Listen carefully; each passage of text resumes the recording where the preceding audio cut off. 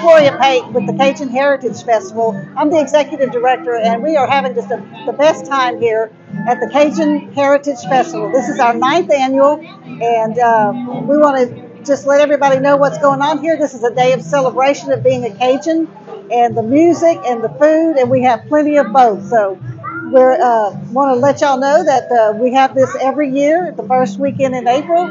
And if you didn't make it out this year, we'd love to have y'all come on out. We have the crawfish races for the children coming up. We have crawfish eating contests coming up. And we have a lot of activities for the children as well. We have a bounce house. We have some Cajun coloring books. We have Snake, the snake man is here. So I know kids always love him. And of course, we have Searim State Park out here. And we just are having a great time.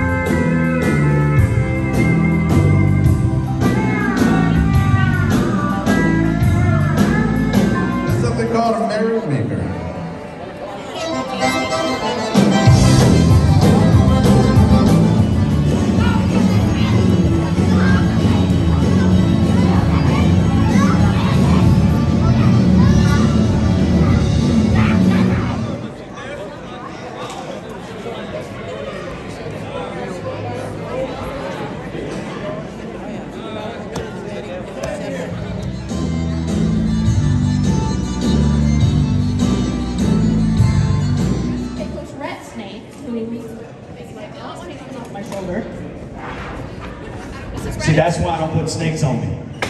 Right there. This is Ratatouille. Ratatouille. Ratatouille, yeah. He got a snake from one of my autistic students. It's patterned on him. He has mistaken a lot for venomous snake. So, but they are very important to the ecosystem. So we just ask you to kind of brush them away the room and let them be. Proudly representing the Lafayette chapter of the Cajun French Music Association, I am your 30th CFMA Mississippi de Lafayette, Madison Renee Frame. Thank you. Proudly representing the Lake Charles chapter of the Cajun French Music Association, I am your 34th Miss Cajun Music, Jessica Jean Fournier. Thank y'all. What a pose.